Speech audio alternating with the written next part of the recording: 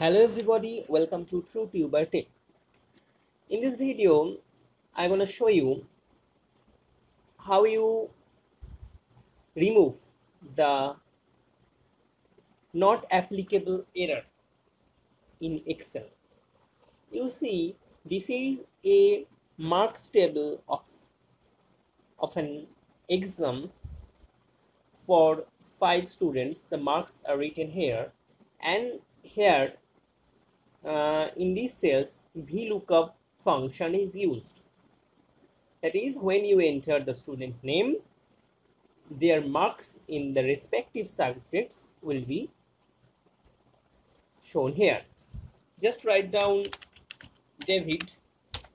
You see, David's marks are shown here.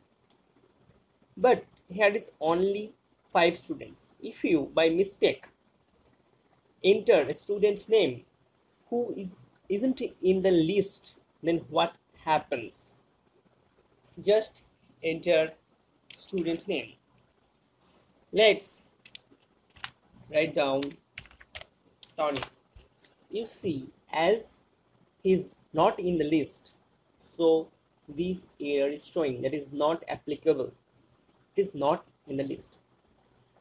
If you want to hide this list, then what to do? You want to show a dash marks like this when the student is not in the list, not this error. So what to do? You have to edit this VLOOKUP. There is another function called if error.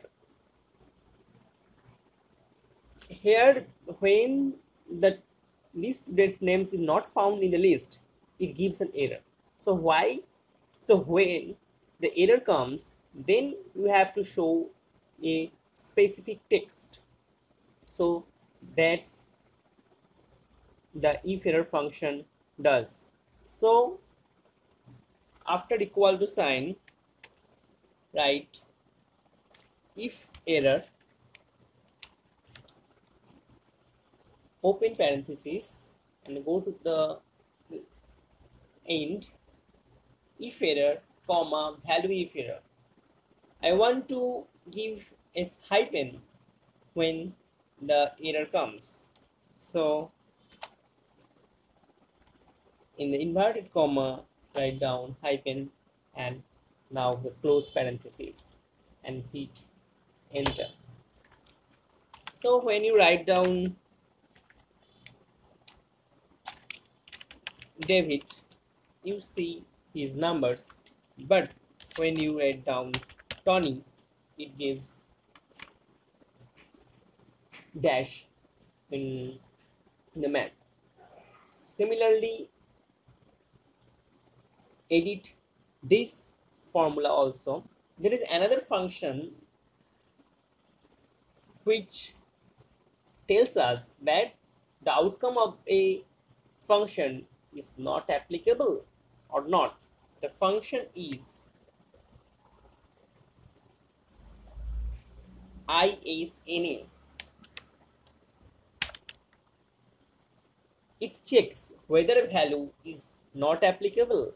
If it is not applicable, then it returns true. You see, returns true. So you can do the same thing by using the is in a function also. Copy this and write down the formula. If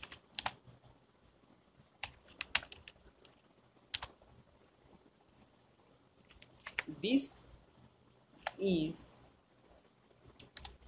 close the parenthesis, if this is true, that is, if the formula is not applicable, then return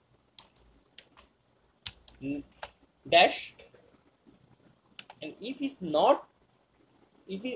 is applicable, then returns the VLOOKUP itself. Close the parenthesis and hit enter. So by using the is in a function also you can do the same thing. There is another function called isError.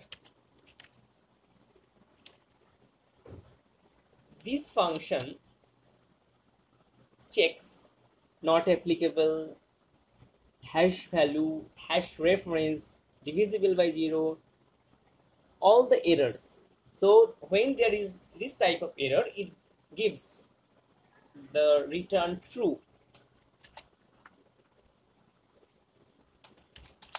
So the is in a function returns true only when the cell is not applicable, but the is error returns true for all types of errors. So is error is a very good function whether the all error comes into questions. So I have given you the if error, is any, is error, all the functions. If error is nothing but a combination of if and is error. By using any of these three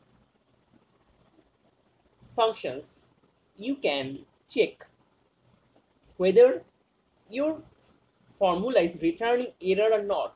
Whether error, you can give the specific text. Thanks for watching. If you find this video helpful, do like, share, and don't forget to subscribe my YouTube channel. Thank you. Stay tuned.